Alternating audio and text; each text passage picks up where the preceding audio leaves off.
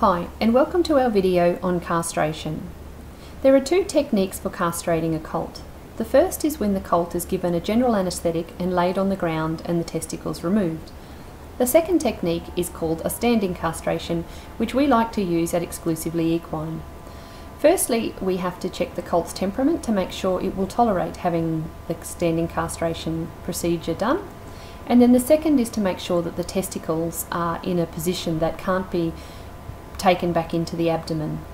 Once these are assessed, we then listen to the colt's heart rate to rule out any murmurs or any physiological problems that could arise. And then we have a visual check to make sure there are two testicles in the scrotum.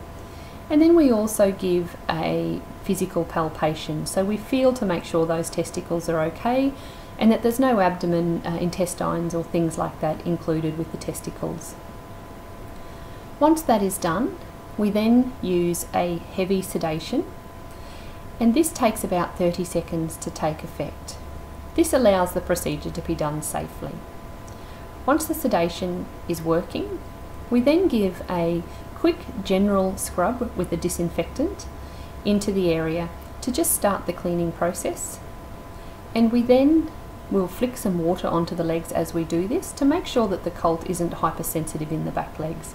As you can see from our position, it is a little bit tricky to do a standing castration. So we flick the water up, making sure that the colt doesn't resent anything in that area. Once the scrub has been performed, we then grab some local anaesthetic and place that into the testicles and the scrotum so the colt doesn't resent being cut. Placement of the local anaesthetic is extremely important, and we just warn the clients that we are going to place the local anaesthetic, as sometimes the colts can kick out, as it does sting a little. As you can see, this colt just has a little tail flick when we place the needle in, so he really doesn't mind too much. Placement of the local anaesthetic is extremely important, so we do take our time to make sure we have placed it correctly. And as you can see, we're doing this on a grassed area and making sure that the colt is fully weight bearing on both hind legs, as this limits the ability for them to kick. It gives us warning. As you can see, we stand out of the kicking arc so that we're not going to be in the way if the colt does decide to kick.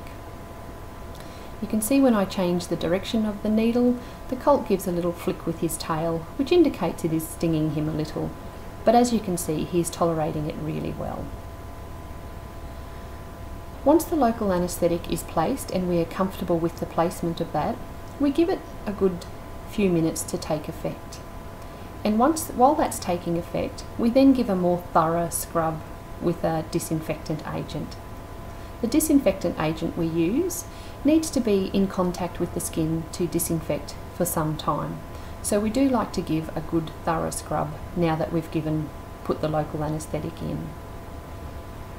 After a certain amount of time for the local to work, we then prepare for the surgery. We have a pre-sterilised castration kit, which includes a few tools. We have big emasculator clamps. We have a variety of clamps, scissors and forceps as well, just in case something happens during the procedure. It is pre-sterilised and ready to go. We also use a sterile scalpel blade each castration, and we use sterilised gloves. This limits the amount of infection and bacteria that we enter into the site. The gloves are put on aseptically, so the gloves are not touched with your germy hands. This is the technique being used here, with the gloves being opened and not being touched and contaminated. Once the gloves are placed, it is then time to get ready for the surgery. Again, before we start the surgery, we make sure the horse is standing correctly, and we've chosen an area where there's no obstacles, there's no people standing around, there's no logs, there's no buckets, just in case the colt stumbles and is unable to stand up. So choosing an area that is clear is fantastic.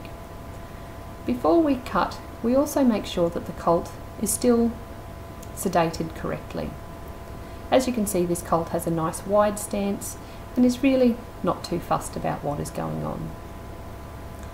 So the scrotum is grabbed and the testicle is placed in the scrotum, and a nice forceful cut is used, and that is what the colt is resenting there as we pull the testicle through the cut. So just visualising, and then once the testicle is exteriorised, meaning it is removed from the scrotum, we then make another incision into the testicle to remove the parts of the testicle, so we can visualise that we have removed the entire testicle. So once this is removed, we then grab our emasculators, which are a large clamp device. As you can see, we open them, we place them above the testicle, making sure the colt is standing correctly. As you can see, he was a little bit wobbly there, so we grab the testicle again, we place the clamps above the testicle where the cremaster muscle, the nerves, veins and arteries are located. The clamp is placed tightly, and this allows a clot to form and prevents the horse from bleeding to death. Once the clamp is placed tightly, we then remove the testicle, and then we place clamps to make sure that we can keep an eye on the stump from where the testicle has been removed to make sure there isn't excessive bleeding. So the testicle is removed. Once the testicle is removed, we visualise to make sure all of the testicle is included, including the proud stone or the head of the epididymis, which is where the testosterone is produced. So we also visualise, allow the client to visualise if they're up to it. We show them the anatomy of the testicle so that they're confident we've removed the entire testicle as well. So once that the clamps have been on for a long period of time, we then grab some forceps to hold the stump, and then it's time to do the other side of the scrotum. So the other testicle is placed into the scrotum and an incision is made, the testicle's exteriorised, and we then remove the same way as the first testicle. As these clamps are removed, we're making sure there is no excessive bleeding. If that is the case, we then can apply a suture to prevent excessive bleeding. Once we're happy, the clamps are taken off and then the second testicle is removed. Once the second testicle has been removed, we then give a quick disinfectant and we then are finished the procedure.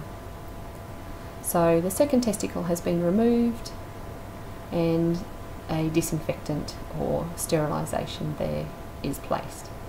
We then apply some chloramine spray to prevent any flies and infection entering our incision site, and the colt is now deemed a gelding. Once the pink spray has been applied, we then give the now gelding a short-acting tetanus. If it's not up to date, we then cover it also with a shot of long-acting penicillin. However, this only takes effect for about 48 hours, but it prevents any dirt or debris flicking into the site causing infection.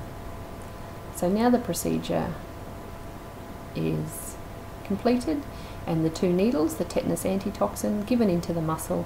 As you can see, the colt is resenting the needles more so than the procedure. So it is extremely important to have the right sedation on board. So tetanus antitoxin, and then a long-acting penicillin is given. And again, as you can see, the gelding is now not wanting the needle rather than his testicles being removed. So having that space for safety is extremely important. So I'm just giving a little neck twitch and then the shot of penicillin, and the procedure is now complete. So now it's important for the owners to monitor for any swelling or anything hanging from the incision sites.